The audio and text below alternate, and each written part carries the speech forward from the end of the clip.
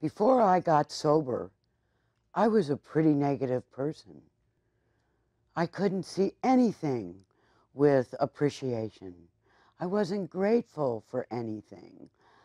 I was so wounded. I just couldn't, it was excruciating to hear about gratitude. Fast forward 18 years to present day, where I live in a state of gratitude and positivity. Whoa, how in the world did that happen? How did I go from this angry, bitter, blaming victim for 30 years, all over my childhood, drinking and drugging about it the whole time, to this person who is me? As a sober woman, I have the possibility of living in gratitude and positivity. And I want to share with you how that happened. It all started with forgiveness. That's what started it off. But it really got its going. It really took off when I discovered gratitude.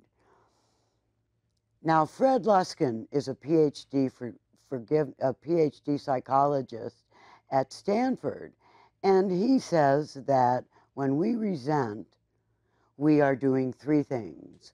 We are taking the offense personally, too personally. We are blaming the offender for our feelings, and we are telling a tale of woe, our grievance story.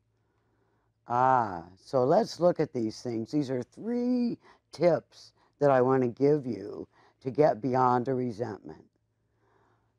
Tip one, let's explore that. Taking the offense too personally. 99.9% of the time, people are not thinking about you. They're worried about their own grievance story. I invite you to let go of your need to take it personally. The second thing is blaming the offender for your feelings. You can either continue to blame the offender, or you can look at your activities and your behavior, and that is the unenforceable rules that you have projected and placed on that other person.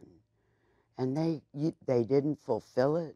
You got angry, hence a resentment.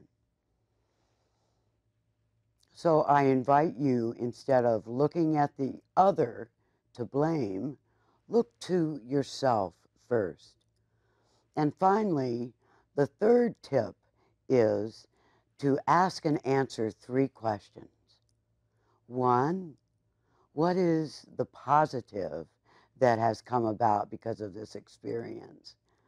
Two, what is the lesson that I am learning?